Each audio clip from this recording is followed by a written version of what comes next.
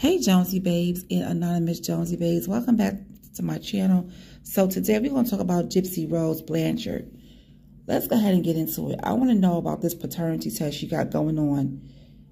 I'm not sure when the results are going to be out, but she did take the test. Let's talk about it. Gypsy Rose Blanchard's ex-husband Ryan Anderson has questioned her strange desire to get a pre-birth paternity test for her unborn child. The 33-year-old who filed for divorce from Anderson in April confirmed that she took a pre-birth paternity test this week to prove the father of her unborn child is her current boyfriend, Ken Urker.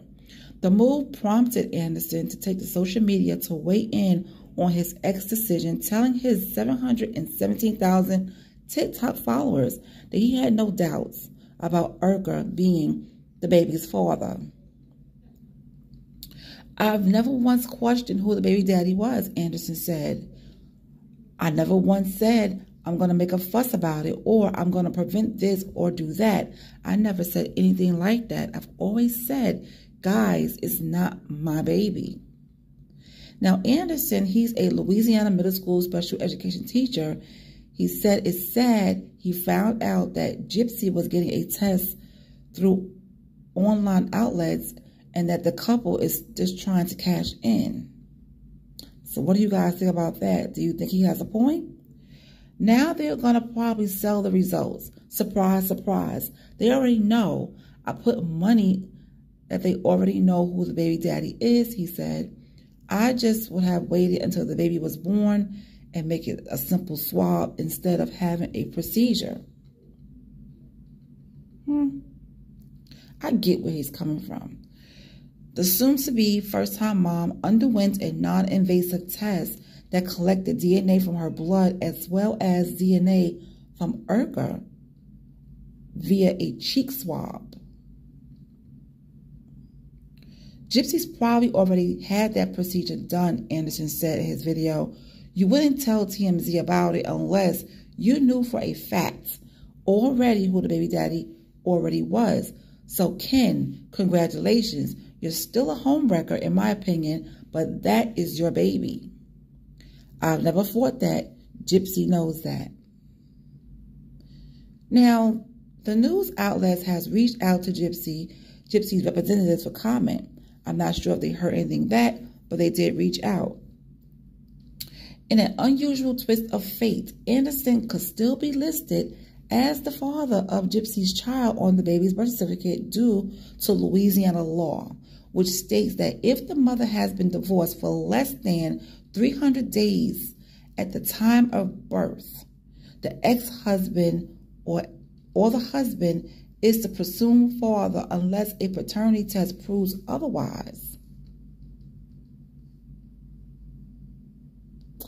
I don't think I like that law, to be honest. Now, Gypsy, she shared her news of being pregnant on YouTube in July. Blanchard and Urker met through a pen pal program while Blanchard was serving a 10-year sentence for the second-degree murder of her mother, Claudine Dee Blanchard. The duo got engaged in 2018, but went their separate ways shortly afterwards. Blanchard went on to strike up a romance with Anderson.